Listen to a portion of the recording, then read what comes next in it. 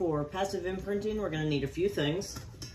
Some kind of colander, something that has holes in the bottom of it. You could, I guess, theoretically just use a bowl that you stuck some holes in.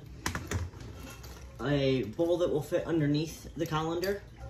And then the samples of whatever you want to imprint. So these are just a little Q-tip that have the oils for scent work on them. Sagan's never played this game before, so this will be brand new to him. I'm going to take this bag. I opened the bag, but I'm going to leave the samples inside. You don't necessarily need to take them out. I'm going to put the bag open into the bowl, and then the colander is going to go on top.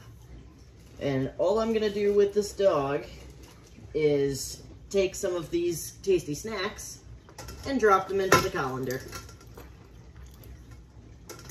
So as he's eating these, he's having the scent come up from underneath the colander, and he's getting that scent associated with good things happening.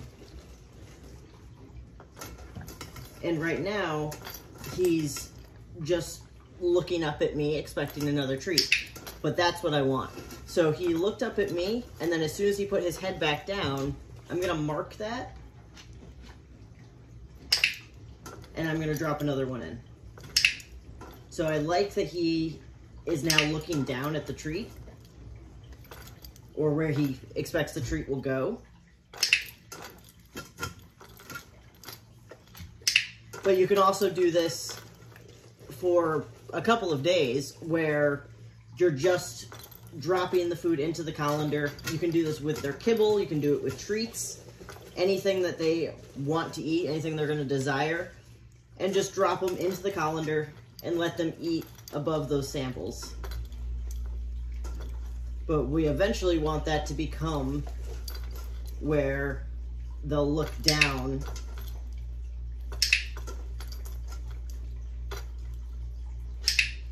and so when he does look down towards the sample, I'm going to mark that.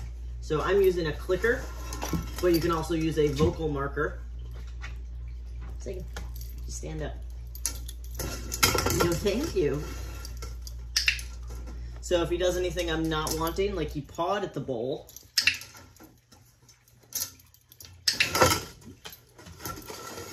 so I don't want him to paw at the bowl, so I'm not going to mark for that.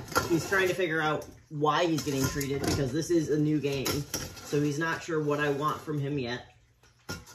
But I don't want him to paw at the bowl, so I'm going to keep ignoring that until he does what I want him to do, which is to just put his face down into the bowl.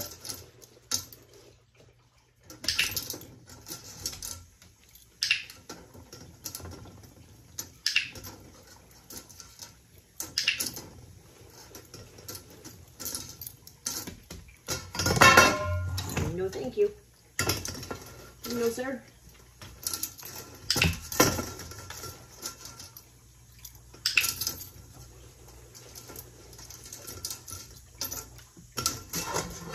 No, thank you.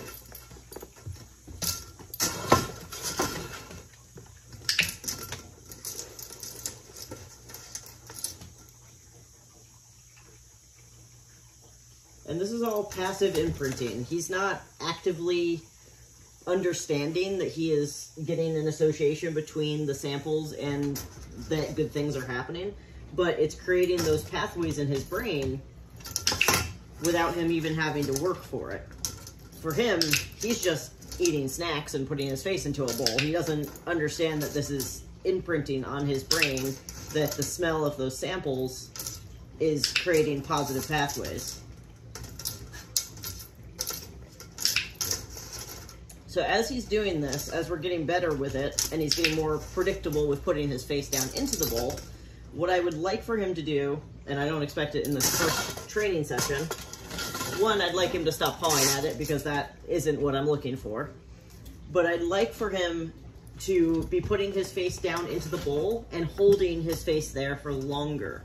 So I want to go from putting his face in the bowl super quick, click, and then throwing treat in, to putting his face in the bowl and holding it there for a few seconds before I click and throw the treat in. That's going to take some time of duration. All I'm looking for right now is for him to get the basic idea.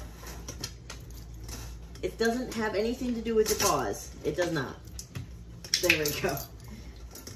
The basic idea that if you put your face into the colander, I'm going to give you treats.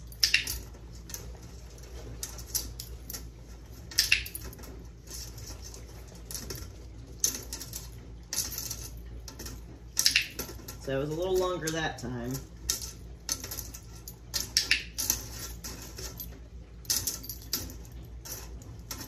I'm also not sure why exactly he's scooping his nose the way that he is. So I'm not sure that you can see it through the colander very well, but he's not just sticking his face straight down, he's sticking his nose down and then scooping his nose up. And I'm not sure why he's doing that. This is all part of him figuring out what this new game is. I'm not giving him any instructions. I'm letting him figure it out on his own.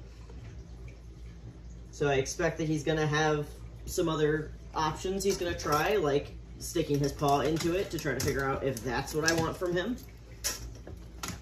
And it's not what I want from him. So I'm gonna keep redirecting that and then rewarding for what I want until he stops doing the stuff that I don't want him to do. No, sir. It has nothing to do with your feet. So I'm gonna toss a treat over here and give him a little break, reset him a bit.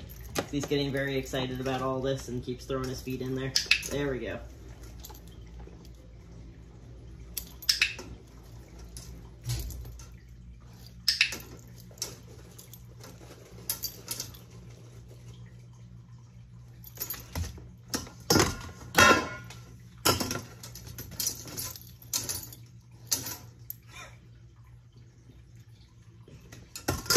No, sir. So I'm trying to get him to stick his face in, not his feet, just his face.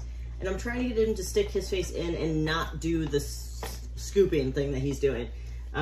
If I can't get him to stop doing that now and I have to take it out later, it's gonna be harder. So I'd like for him to stop doing that now so I don't have to take it out of his pattern later on. So instead of clicking every time he puts his face into the bowl, now I'm only gonna click and reward when he sticks his face in, but he doesn't do the scoop.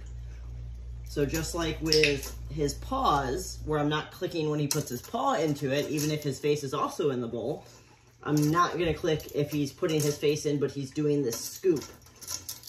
He's only gonna get that click and treat when he sticks his face in on its own and doesn't do anything else with it.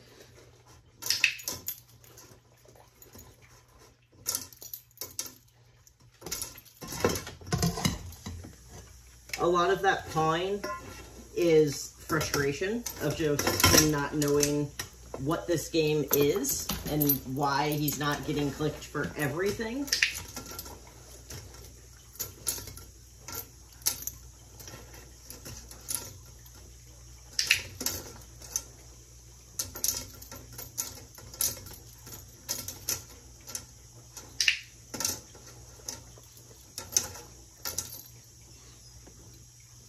There we go. Good boy. Okay. And when you're finished, I'm going to tell him, all done, and we're going to take this away. This is something to do in pretty short sessions, 5 minutes at a time maximum. They get very excitable about it. They're getting a lot of treats very quickly, so doing this for an extended period of time, it's going to give them a stomachache. They're going to get really excitable. So doing it for just a couple minutes at a time, you can do this with their meal as well. So I'm going to start doing this with Sagan in the morning when I have his kibble, and I'll just throw his kibble into this. So every time he sticks his face down into the colander, I'm going to click and drop a couple pieces of his kibble in, and that's how he's going to eat his meals for a few days until he imprints that this scent is something important. We're going to add duration to it as he gets better with it. So right now, as soon as he sticks his face in, I'm clicking, throwing those treats in. As he gets better with this, I'm going to expect that he'll start to put his face in and stay there for a little bit longer. Right now, he's putting his face in. If I don't click and treat him right away, he's taking his face right back out.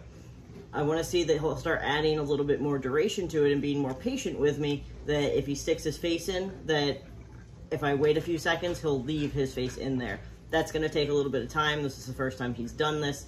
So over the next couple of days, I want to start to see that he'll add a little bit more duration to it until he can stick his face in there for a few seconds, click and treat. And then optimally what I'd like for him to do is put his face in, keep his face in there, click, treat, and have him continue to put his face in there even after I've treated him. So when he's got his face in there and I click and treat, that he doesn't take his face back out, that he'll keep his nose in there, and I can just keep throwing treats in and add more and more duration to it. But that takes a little bit of time. All I'm looking for in this first training session is for him to get the idea that put your face in the colander, click, treat. I don't want you to throw your feet in there. You don't need to be doing this nose scooping thing, to just put your feet or put your face in there, and I'm gonna click and treat for that. And he did very well.